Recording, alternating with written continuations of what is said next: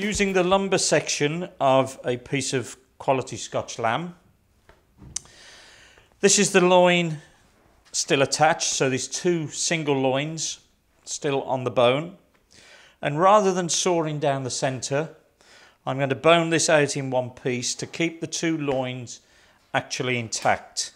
So here we have the fillets coming down the centre of the loin.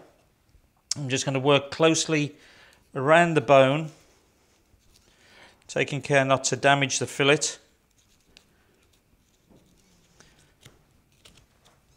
And I'll peel these back at this point.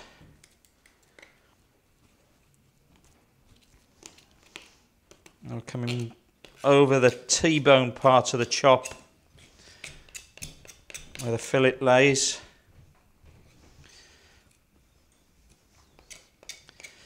And do the same on the other side.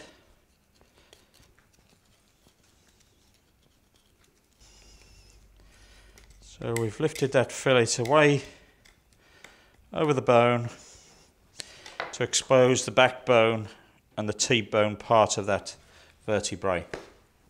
What I'm going to do now is work on the underside of these bones by just putting the knife gently behind. Now, what you might find on some lambs that you've got an extra little mini rib.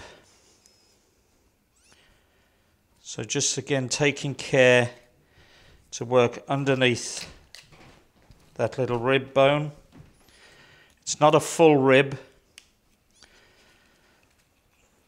and it's not always found in every lamb.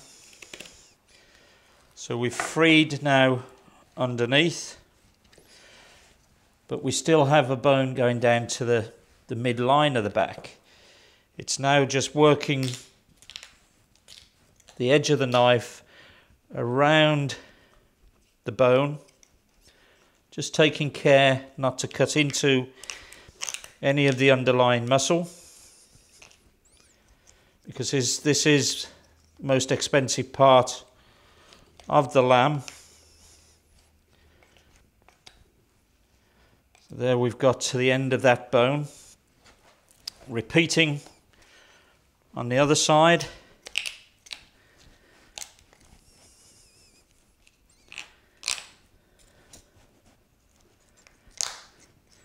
As I say, working closely to it so not to damage the eye muscle, but I'm also working so that I'm not leaving excess meat attached to the bones.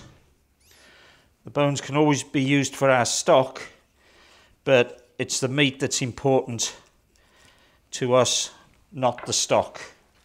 So we've worked around, and that centre bone can now come out nice and clean with no damage to the inside of that saddle. And we've made sure as well that we've not come through the external surface on the other side.